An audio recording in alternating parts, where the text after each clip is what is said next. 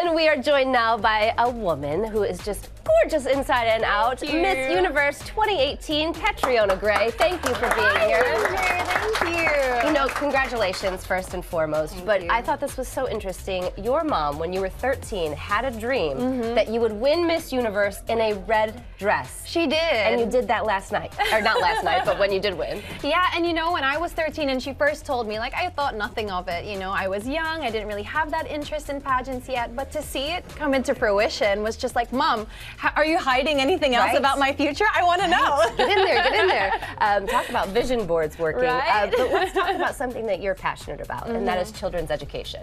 Yes, I'm so passionate about helping children in impoverished areas. And in the Philippines, I work with an organization called Young Focus.